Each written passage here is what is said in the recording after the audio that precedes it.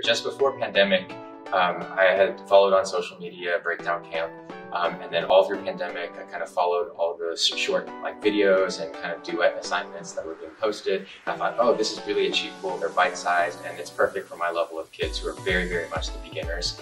And then it's perfect for me too, because I haven't been in this activity as a performer in more than a decade.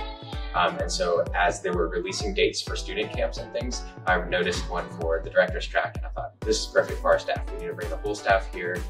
Everybody needs to learn it.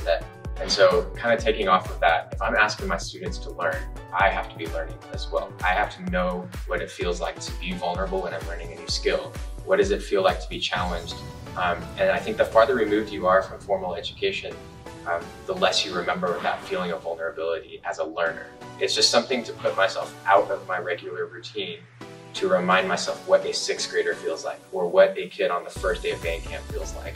And for me, this is very much that. You know, I'm asking them to drop and do a plie while they play this whole note. Okay, but I never did that as a performer. So what does it feel like when I'm asking them to do it? The small group forums were really, really helpful for us as a little cohort.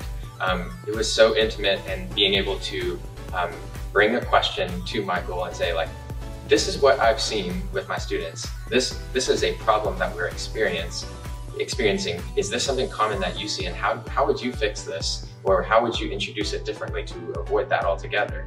And then having those quick little tidbits that you can bring back. It's like having a master class where you would bring in a master teacher with your concert band. This isn't really any different. It's more conversational and it's more intimate. And so it was just this really great collaborative environment with all of the people in our cohort.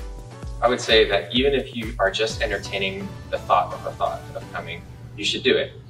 We don't hesitate to spend hundreds and thousands of dollars to bring the best clinicians in to work with us, to improve our conducting, to listen to our tapes, to give us feedback on what our rehearsals sound like, in order to give our students the best education.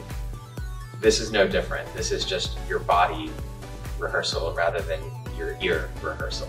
And I would say that you already have so much of this inherently in you. You are a musician, and so all of that back knowledge of what music sounds like, you probably already know what it should look like, and so this is just helping you to manifest that.